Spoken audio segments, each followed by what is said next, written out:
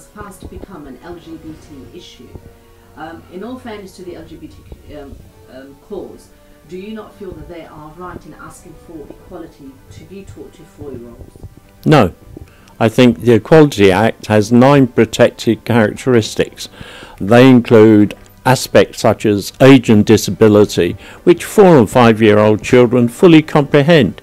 But it also has some highly sensitive aspects, such as sexual orientation and gender assignment. And that is why the ministerial guidance that goes with the Equality Act says quite clearly that when some of the more sensitive protected characteristics are imparted to children, schools can do it on an age-appropriate basis, and they should do it taking into account the sensitivities of the communities in which the schools exist. Many that have questioned the LGBT issue, they have been told that they are anti-British and it's not conducive with British values. What do you have to say to that? Which LGBT? Look, the fact of the matter is the LGBT community is part of our society, and members of my family are members of the LGBT community. That's got nothing to do with it. The issue is, do you take 4- 5-year-old children and start asking them to examine their own sexuality? Now, a lot of parents, whether they be Muslim, Christian, Hindu, Sikh, Jewish, would be concerned about that. And I don't think it's at all unreasonable for age appropriateness to be taken into account. There are many parents that are concerned that this will become compulsory next year. How then do they go ahead with this? Well, that is relationship education, which comes in September 2020. I voted for that. And some schools have chosen, as they are allowed to introduce it from September 2019. But when I had the debate in the House of Commons about the Equality Act, I did say to the Minister, look, unless you get this right with the Equality Act, when an even more sensitive issue comes in over the question of sexual education, you are going to have big problems. So you need to get it right over the Equality Act. And the fact of the matter is, in Birmingham, all but 2 schools have got it right, and I commend them for it. They've done it the right way.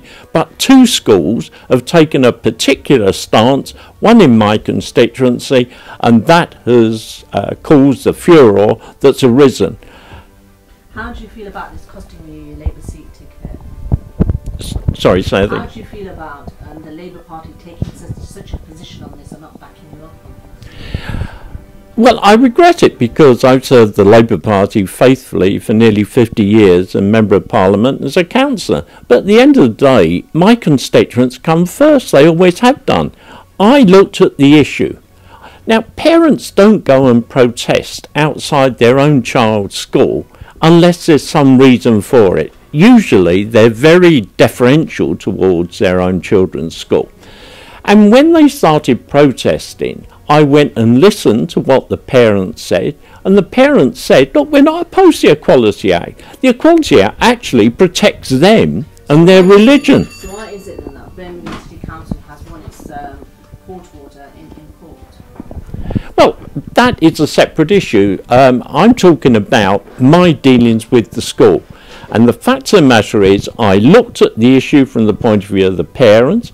I went and talked to the head teacher, and I said to her very clearly, look, bearing in mind that 99.9% of the children at this school are from the Muslim community, bearing in mind that the school exists in an area which is overwhelmingly Muslim, doesn't it make sense if you did what all these other schools are doing and introduce the highly sensitive aspects of the 9 protected characteristics on an age-appropriate basis? And her answer to me was, she was sitting opposite me, she got up from the table, walked round, closed the door behind me so her assistant couldn't hear what was being said, came back and said, well, actually, Mr. Godsiff, I quite agree with much of what you're saying, But she said, if I was to do what you're saying, the LGBT community would have something to say about it. And to be perfectly honest, I couldn't answer that. And I did reflect afterwards, my meeting with her finished quite soon afterwards. I did reflect, what right has any group in our society to dictate or have a veto over how the law of the land is taught? What would you consider to be the key priorities within education? The key priorities about education. Within education. Well, the key priorities within education are to ensure that a child who goes to school is in a class that is not oversized, that there are enough teachers in the school to be able to teach that child the basic learning which all children need. And I make it quite plain that when you're talking about exam subjects, I'll always take the side of the teachers. At the end of the day, they're the experts, and I will always support them. But when it comes to a non-exam subject like the Equality Act, there has to be a partnership between parents and teachers, because parents have the prime responsibility for bringing up their children. And therefore, unless there's a proper partnership between the two, you are going to have the same situation that arose at the school in my constituency. It should never have arisen. If the head teacher had done what I suggested, the protest would have finished overnight. But she wouldn't do it. And that's why it has escalated. And that's why I paid the political price, because I said, well, I think the parents have got a valid reason for protesting. What is your position on support for the Kashmir issue? Look, my position on Kashmir goes back to the time when I was first elected to Parliament. I have consistently supported the right of the Kashmiri people to determine their own future. I oppose totally what Prime Minister Modi did when he revoked the special status of Kashmir. I put down motions in the House of Commons condemning it, and I took the matter up with the Foreign Office. And I regret the fact that the Labour Party, which has traditionally supported the Kashmiri people, have in fact changed their policy, and they have now adopted a policy which says that the Kashmir issue is a bilateral one between India and Kashmir. I reject that. I reject that entirely. I've always said there has to be international involvement. And although I'm no advocate or lover of the American president, the fact of the matter is when he met Imran Khan, the Prime Minister of Pakistan, he said exactly the same thing. And he was right. Well, last question is this general election about Brexit or Remainer? Brexit is a major aspect of the election, but it's not just about Brexit. The Conservatives want to make it into a one-issue election.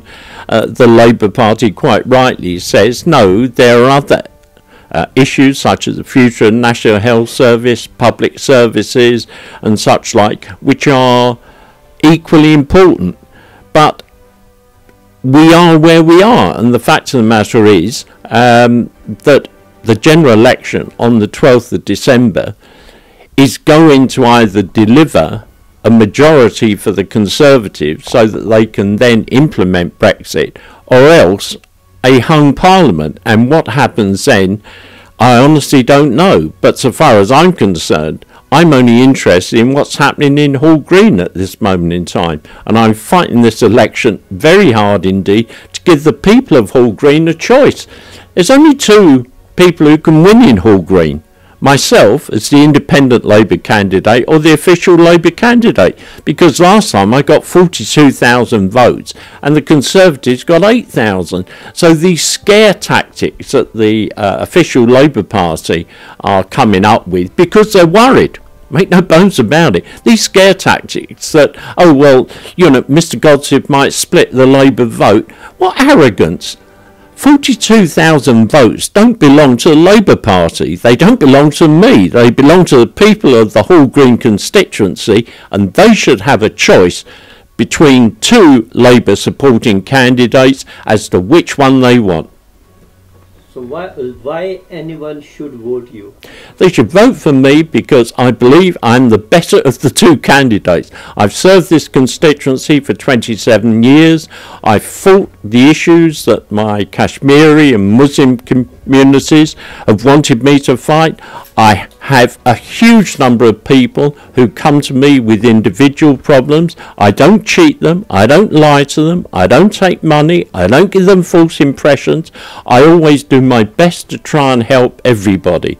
And I think a lot of people in this constituency were angered by what the Labour Party did when they refused to endorse me, because the ruling clique in the Labour, small vicious group within the LGBT community, and a lot of people I think are angry, and I suspect a lot of people say, okay, come the 12th of December we will decide who we want to represent us, not you, the Labour Party.